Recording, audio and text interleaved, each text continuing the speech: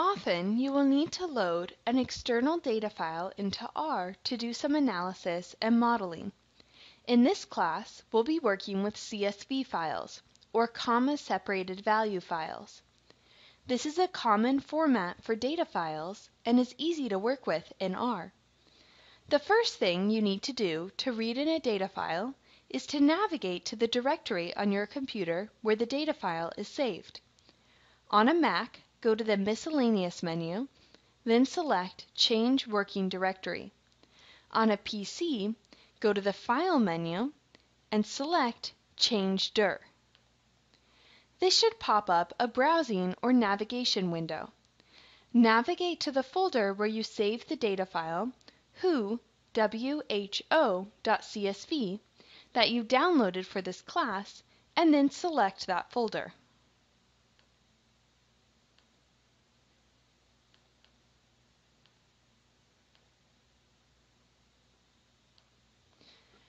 Nothing should have happened in R, but if you type getwd and then empty parentheses and hit enter, you should see the path to the dataset the folder containing the dataset that you just selected.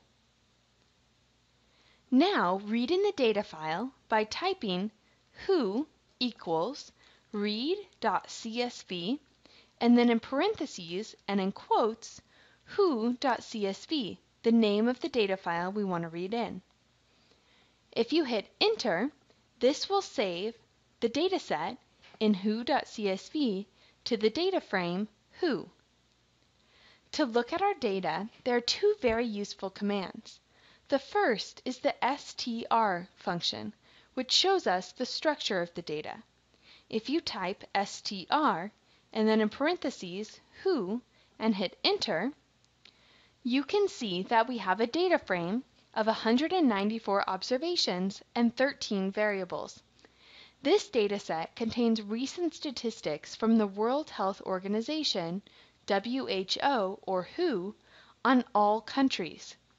The variables are the name of the country, the region the country is in, the population in thousands, the percentage of the population under 15 and over 60, the fertility rate or average number of children per woman, the life expectancy in years, the child mortality rate, which is the number of children who die by age 5 per 1,000 births, the number of cellular subscribers per 100 population, the literacy rate among adults aged greater than or equal to 15, the gross national income per capita, the percentage of male children enrolled in primary school, and the percentage of female children enrolled in primary school.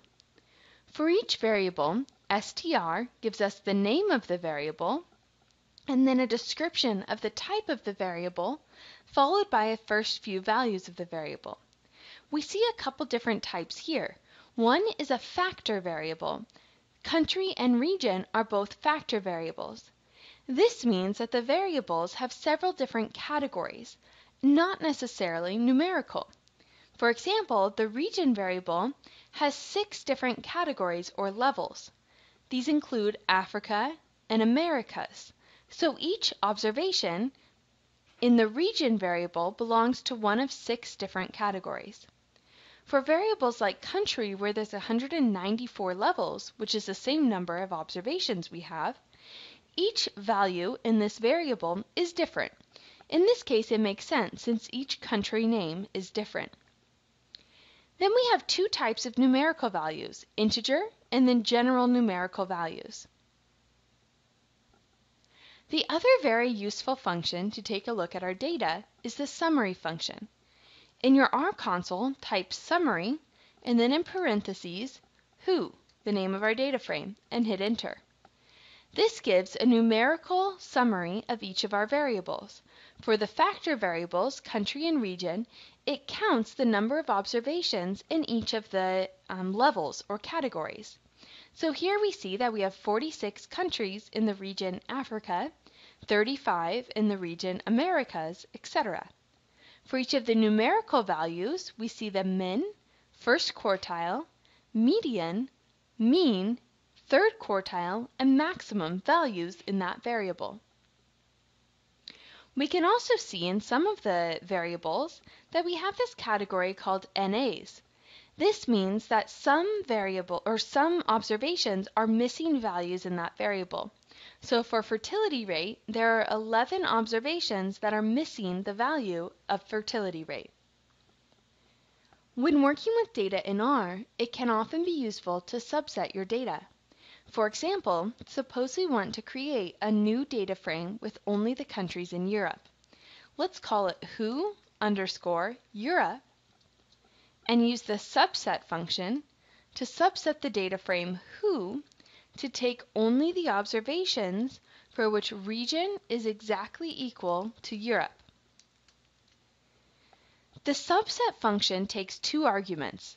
The first is the data frame we want to take a subset of, in this case who, and the second argument is the criteria for which observations of who should belong in our new data frame who_Europe. In this case, we want the observations for which the region variable is exactly equal to Europe. The double equal sign here means exactly equal to.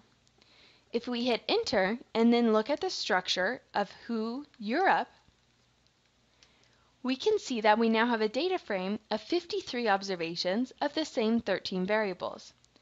Does 53 sound right? Well, let's look back at the summary output of who.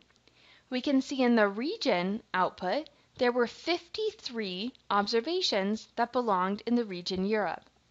So we should expect 53 observations in our Europe subset, which is right. Now, suppose we want to save this new data frame, who_Europe, to a CSV file. You can use the write.csv function to do this. Type write.csv and then in parentheses, the name of the data frame we want to save, who_Europe, comma, and then in quotes the name of the file we want to save it to. Let's call it who_Europe.csv. If you hit enter, nothing should happen, but you should now have a file called who_Europe.csv in the same folder that you saved who.csv in. And now that we've saved this as a CSV file, if we're not working with it anymore in R, we can remove the data frame from our current session in R. This is often useful if you're working with a large data set that's taking up a lot of space. First, let's type ls and then empty parentheses to see what variables we currently have in R. You could see that who_Europe is one of our variables. Now type rm for remove and then the name who_Europe and hit enter. If you type ls again, you should see that who_Europe is gone. In the next video, we'll explore the who dataset.